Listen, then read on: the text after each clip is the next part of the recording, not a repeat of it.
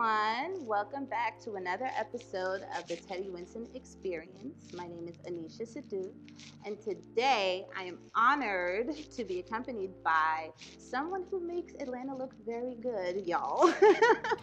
His name is Andre Dickens. He is the Atlanta City Councilman. Welcome. Thank you for having me. It's good to see you. Oh, the pleasure is all mine. It's good to see you too. How are you today? I'm doing well. How have you been doing during this pandemic as the Atlanta City Councilman? I've personally been well, managing time with my daughter and just, getting things done around the house. But as far as the city goes, just making sure that everyone is safe and having food to eat during the times when it was tough to get food, having the supplies that they need, and just planning for the future for making sure everybody's safe. And then when we get out of this, that we have an economy and we have a city that's thriving. So it's been a lot of work on the city side, but personally, I'm doing well. Oh, well, you look well. That's good to know. How old is your daughter? She's 15. Oh, wow. So you have a teenager on your hands. That's nice. Is it Yes. challenging? Oh, man. She's the love of my life. I mean, it's literally what people told you it would be, that you would have this daughter and that she would just warm your heart. And she's my favorite person in the world. She's 15, going into the 10th grade, and literally, smart as a whip. I think she could just go out of school right now, start a business, and all those things. That's wonderful. I mean, this is what it is. This is how they are now. They're just so independent and capable. Yeah, I'm a mother of 3 boys, and my 17-year-old, he's like so amazing. He wants to do everything under the sun. So I know, what you're saying about the teenage life and how, they're literally like entrepreneurs now. They want to be in business for themselves, so that's wonderful. What are some of the things you like to do, daddy-daughter time?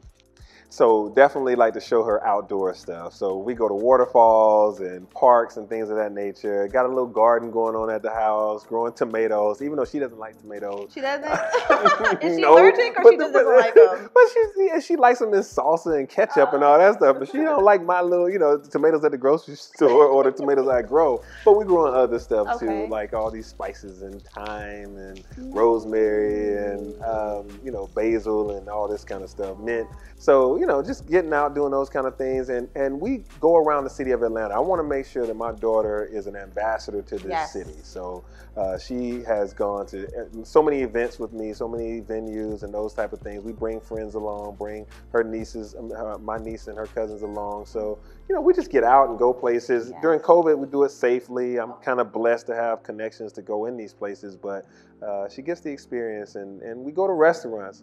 I cook and we go to restaurants. I was just about to ask you, do you cook with her? Do you guys cook together, or do you mainly just do all the cooking and she eats? Well, it's about 80-20. Okay. So she's definitely reaping some good benefits of dad, trying to make sure he shows her, some hospitality and always, try to cater to her. But every now and then I'm like, no, you know what Taco Tuesday's about. It's Tuesday. Right. I eat tacos every Tuesday, so because it's Taco Tuesday, This your turn to get in the kitchen and hook up the tacos. Oh my gosh. I'm gonna do the chopping up the stuff, but you got to make the meat and sauce and all that kind of stuff. And so she's like, all right, so we switch off like that. Well, that's good. Yeah. What's your favorite taco, I guess? What's your favorite one? I like jerk salmon. So what's yours? Ooh, you're fancy. Jerk salmon. I gotta come up with something other than what I was gonna say. I was gonna say beef and chicken. What? Well, I like jerk chicken taco. Fish tacos if I'm going to a restaurant. They make good fish tacos. There are a lot of restaurants here in Atlanta. Yeah, they do. But nothing like homemade. Nothing like homemade. Nothing like it. I keep it. I'm good. I know what to put in the taco. Wonderful. Well, I want to try it one day. Yeah, you got it. I'm gonna invite you. We'll swap. I'll make my jerk chicken tacos, and then you can make your specialty, and then You got it. That's it. That's the plan right there. Yes, that's a plan. Okay, so where are you from? Where were you born and raised, and what was life like for you as a child? So I'm what they call a Grady baby. Okay. I was born and raised right here in the ATL. Grew up in Southwest Atlanta public school system. My mother, grew up here in Atlanta. So I'm a 4th or 5th generation Atlantan. I was the first in my family to go to college, so I went to Georgia Tech, and so got a chemical engineering degree there, and got a master's at Georgia State. So as you hear this story, I'm all things ATL, Atlanta trained and Atlanta business and everything. So my mom and everybody's from here and still lives here in this city. So tell me how you got into politics. What inspired you? Yeah, so I grew up here in Atlanta, and watching Maynard Jackson and Andrew Young, those were great mayors, and I just was inspired watching their service and thinking about what they've done for the city as a kid. So when I got into college, I got into student government, and then after college, got into neighborhood association, and then eventually I said, I want to run, and I want to help serve my city and be about bringing about change and opportunity to people, and I won. So I was blessed to win my first election as a citywide official. And so I'm just thankful that I got reelected and keep getting reelected so that I can serve Atlanta. Black excellence. Congratulations on that. You're doing phenomenal. Thank you. Like, seriously. And speaking of Black excellence, we have Kamala Harris, who was just nominated for vice president. Yeah. And we're just going to give her an awesome shout out right now. And you're going to share your feedback on me and on your thoughts on that. So this is a historic period. Yes. You think about this, now we have a black woman, the first woman and the first black person to be a vice presidential nominee for a major party. And so on November 3rd, we get a chance to make history, to have a black woman elected vice president. Think about the lifetime that your sons and my daughter has lived. They have had a black president, and then now, hopefully, with fingers crossed and a whole lot of people showing up to the polls, they have a black vice president. And the first woman, this will be, I mean, this is history all over and over again. And she's the real deal. She's legit. She's good.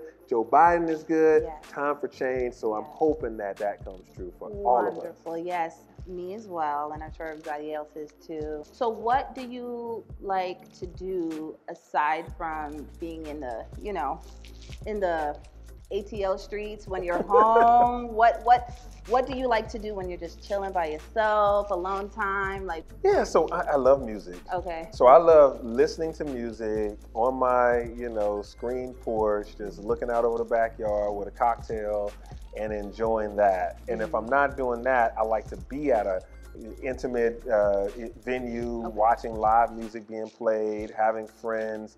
So I love just music for real. That's one of the things.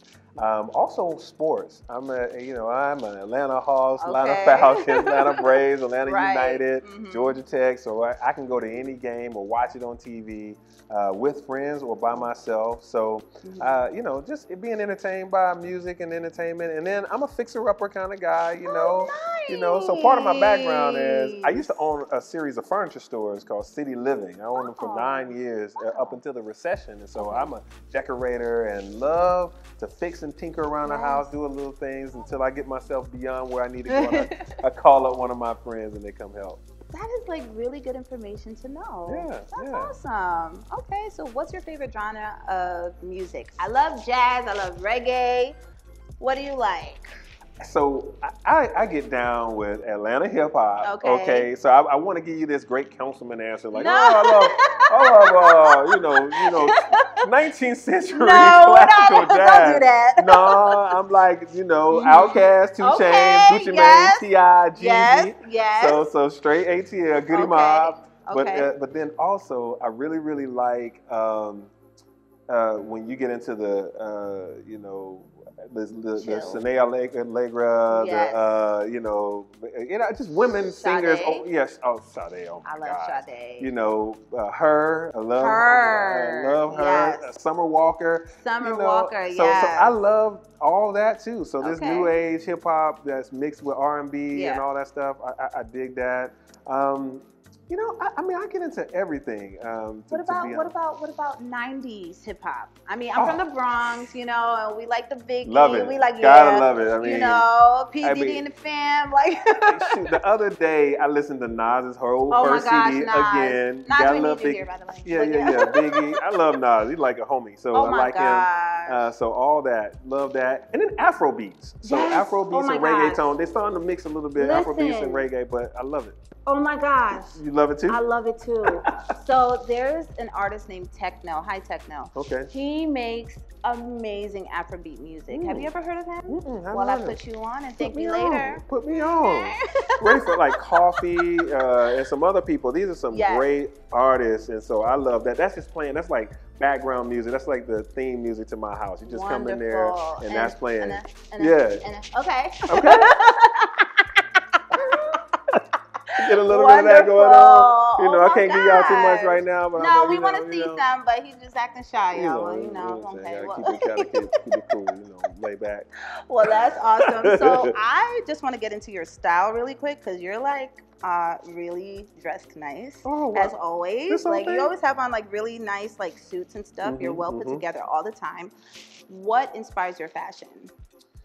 So I kind of think about my attire as all day in the A. Okay. So all day in the A. So my life is 7:30, 8 in the morning till midnight. Yes. Literally, I might leave my house and not come back to that time because I'm going to meetings and events and openings and meetings and going to see developments and also going to various community meetings. So I have to be flexible. So in my car is a jacket that can go with this outfit.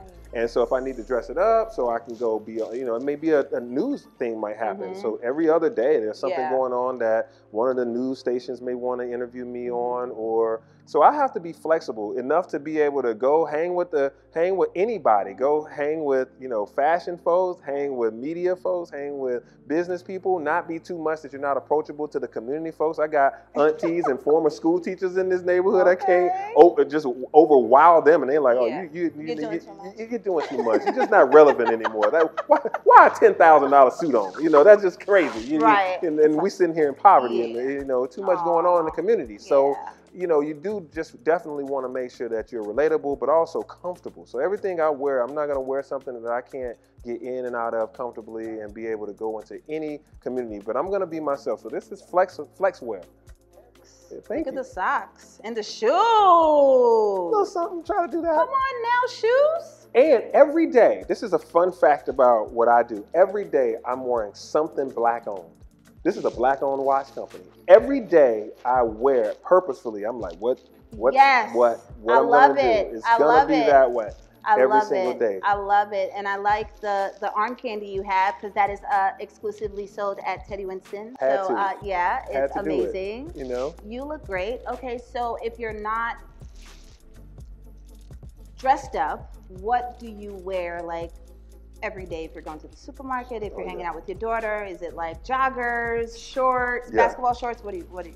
Oh, I'm in an ATL, I'm in an A hat. Okay. And some shell-toe Adidas. Okay. And maybe some joggers or some jeans or some shorts. So I'm very comfortable if I'm just going to the supermarket, if I'm just going to the hardware store. I'm going to be comfortable. So and look good doing it. Yeah, I'm look good doing it. I mean, I got like 4 or 5 pair of Adidas and Pumas. Going back to your 90s hip hop, or actually that's more like 80s hip hop. So I rock Adidas, my comfortable Adidas and Pumas and stuff like that. So I got some J's, I got some Jordans. You got some Jordans? Yeah. I don't know if I can see you in Jordans. You can when we do Taco Tuesday. Tuesday, I got them. Let's do it. Okay. How often do you get groomed? So I try to every 2 weeks. Okay. My barber and everything, and I try to keep it right. But it gets so busy sometimes. Yeah. So the good news is I try to do some home maintenance. Try to keep it a little. And this is my first time growing a beard. Oh well, this is a COVID beard. Oh. And I just kept round of applause for the COVID beard. I had never. It works. I'm trying. Yes, it does work. I never grew a beard. And government. I think you should keep it. I should keep it. You should keep it and get it maintained at the Teddy Winston experience. That's what we finna do. Yes. He's about to go get his Teddy Winston experience on right now. So thank you. Thank you for that. Yeah, I'll keep it. So because I was nervous about it. So I've had a goatee for a long time, but then growing the beard is like something. It works. Okay. So right now, Andre's gonna go in the back and get his Teddy Winston experience on. Stay tuned so we can all see how it goes down.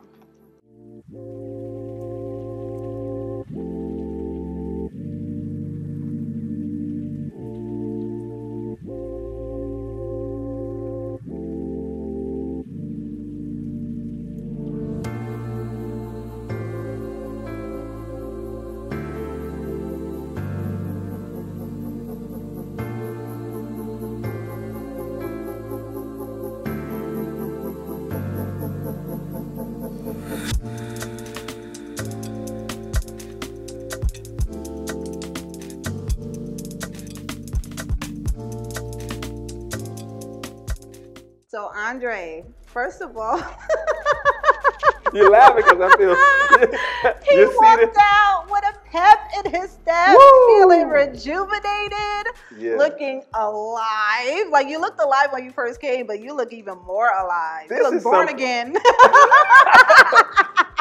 I'm born again. This is something else. This is fantastic. I feel great. That young lady back there took care of me so good. And Nisha.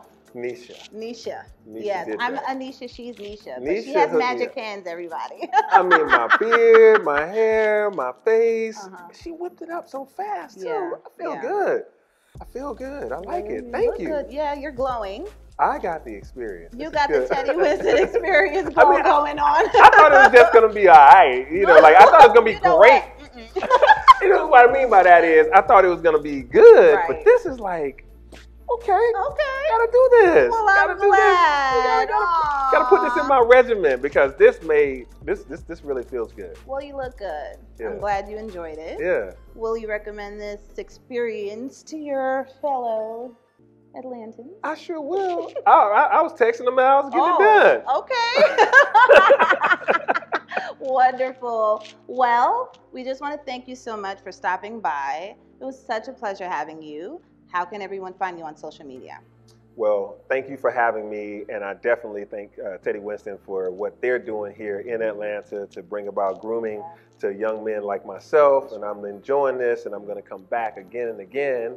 And you can find me at Andre for Atlanta on Instagram, Facebook, Twitter, Andre for Atlanta. And anybody, just hit me up. You can ask me questions if you need anything. You can inbox me, and myself or my staff will help you whatever you need in Atlanta. So I'm just appreciative to be in this position. Yes, he's real cool and personable, everybody. So hit him up if you need to, okay? Yep.